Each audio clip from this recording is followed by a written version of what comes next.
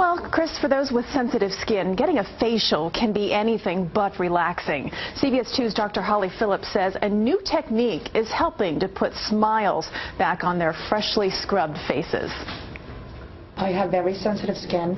I'm prone to, being very allergic to creams. And Claudia Ramirez wanted brighter, smoother skin, but even top-of-the-line products caused her problems. My skin is, delicate. But now a new gentle form of skin resurfacing is helping women like Ramirez get that youthful glow.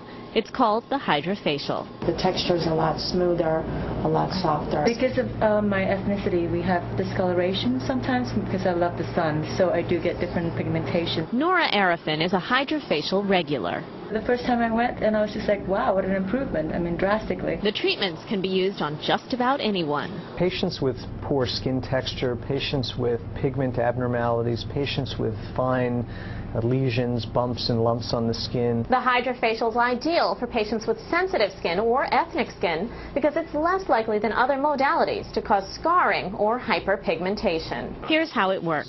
A diamond-tip dermabrasion exfoliates the skin.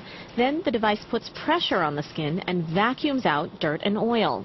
So that opens the pores and then cleanses the pores, all in kind of the same motion. Finally, an antioxidant and botanical serum stimulates healing and collagen production. Yeah, the nice thing about this system is that there's really no downtime. I just can go from here back to my office or here to meet clients and not have to worry about being red. Results from the Hydrafacial aren't instantaneous, although some people do see a change after just one session. Doctors recommend having it done every 4 to 8 weeks, depending on the individual and the goals of their treatment. Dr. Holly Phillips, CBS 2 News. Hydrafacial sessions aren't cheap. They range in price from $120 to $350 just for a single session there.